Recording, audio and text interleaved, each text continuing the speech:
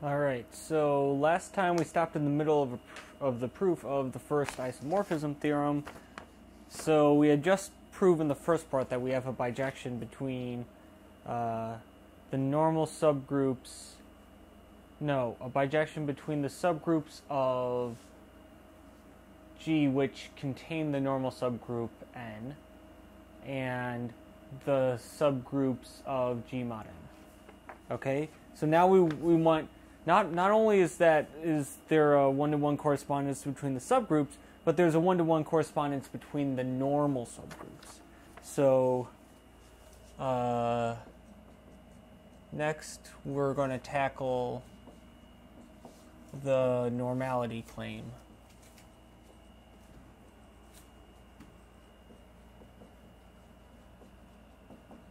Okay, so let's see here.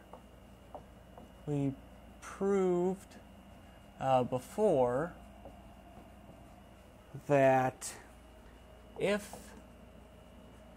H mod N is normal in G mod N, then H is normal in G. And this goes back to the thing that we said where we said if we have a normal subgroup of a group G2 and a homomorphism from G1 to G2, then the inverse image of that normal subgroup under the homomorphism is normal in the domain group of the homomorphism. And so we're able to say this now with these symbols because we prove that we have a bijection between the subgroups of G mod N, the subgroups of G mod N and so we prove that we can express every subgroup of G mod N as H mod N for some for some subgroup H of G. So if we had just previously, this would have been just H bar is normal in G mod N, implies that, like pi inverse of H bar is normal in G. But because we proved that pi actually gives us this bijection between the subgroups of G containing N and the subgroups of G mod N, then we can replace this H bar with just H mod N, and we can replace this pi inverse of H bar with just H. Okay, so we now know this, and that this is something that we could not have said until we proved the bijection that we did previously. Notice that now that I'm not pressed for time in this video, I'm going into a lot more depth and taking my time and rambling about stuff that probably doesn't take too much time to explain. But anyways, so that's one direction. So if we have normality here, then we have normality here. And of course here H is going to be a subgroup of G which contains N.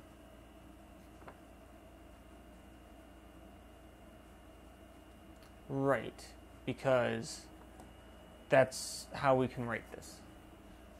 So anyways, if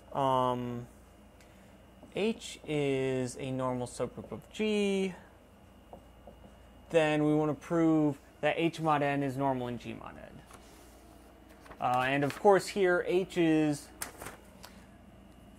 a subgroup which contains N. So then we just do, what do we want normality to say? For all G and G, and for all H and H, we have GHG inverse is in H, because that's what normality means. Ooh, no, yes, no, yes, yes, yes. What's that? That's like that Futurama. Anyways, G inverse G is an H. So GHG inverse n is in H mod n. So now how does multiplication work in G mod n? We can write this out as Gn times Hn times, now we can bring the inverse out here because modding out by n is a group homomorphism. So the inverse here and then modding out is the same as modding out and then doing the inverse here. But anyways, this is just the same thing literally as this, and so this is in H mod n. And thus, that's precisely what it means to say that H mod n is normal in G mod n. Okay?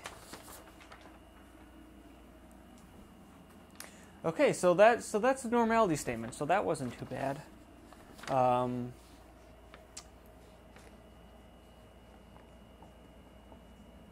Finally, we want to prove that G mod H is isomorphic to G mod n mod H mod n in this scenario. I.e., when I say in this scenario, I mean in the scenario where H is a normal subgroup of G which contains n.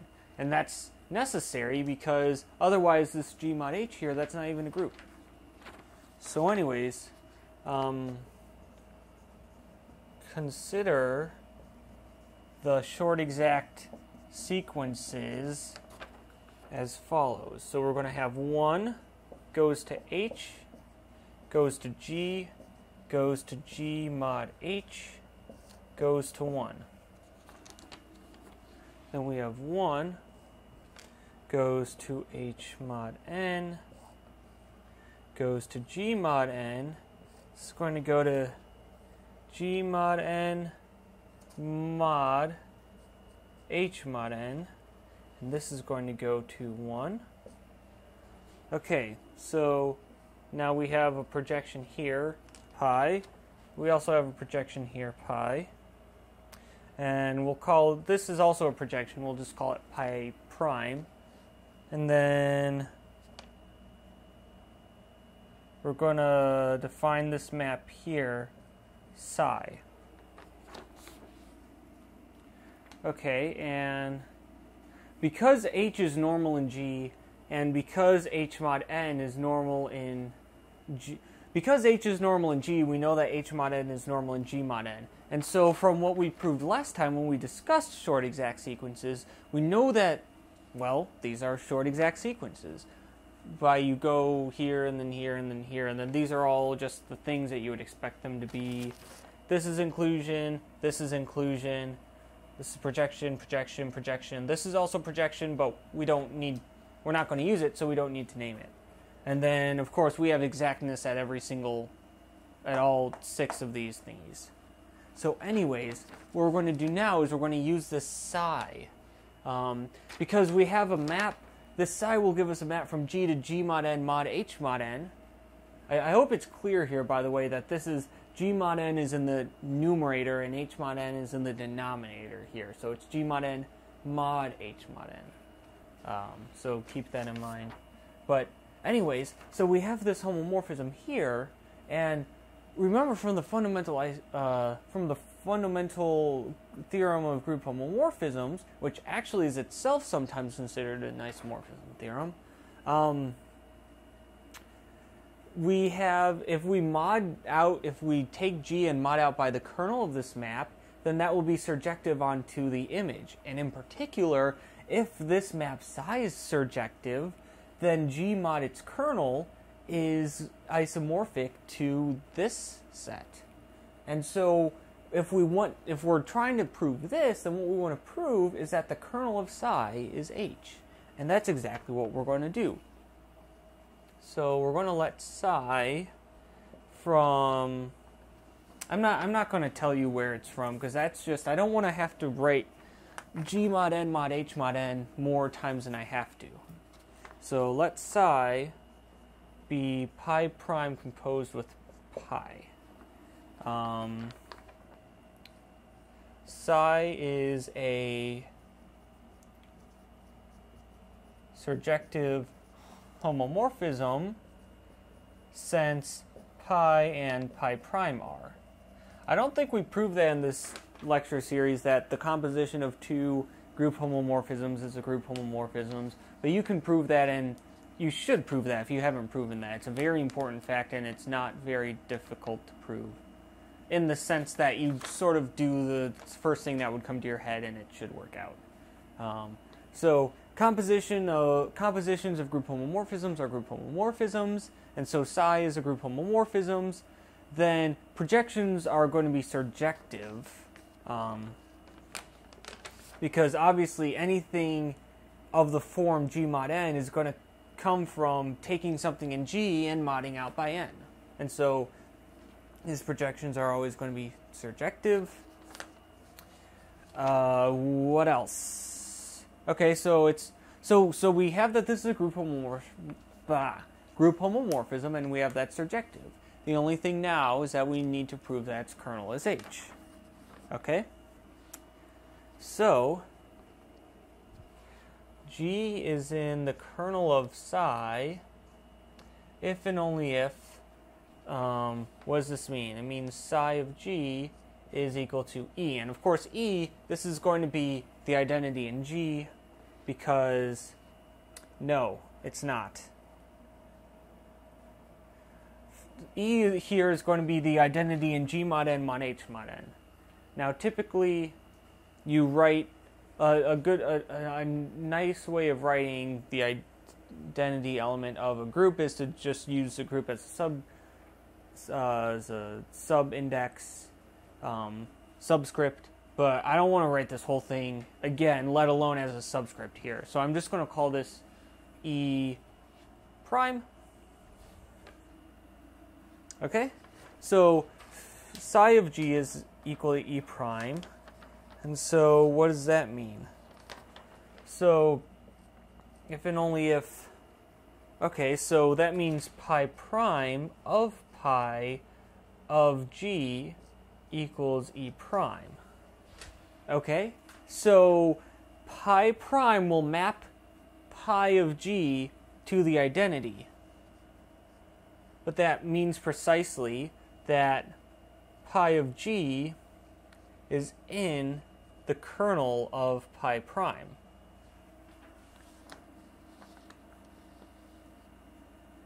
But what is the kernel of pi prime?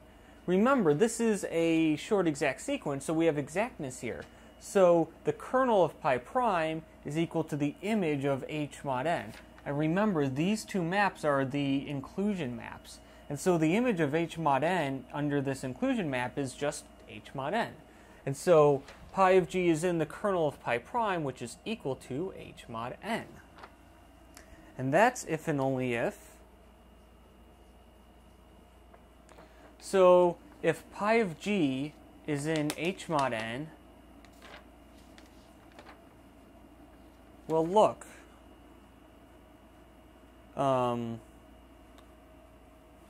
So then that means that G is going to be contained in, we can just take this as pi inverse of H mod n. Right? Because if pi will map G to H mod n, then if we consider all the things that map into H mod n, then obviously G will be in there. But what is pi inverse of H mod n?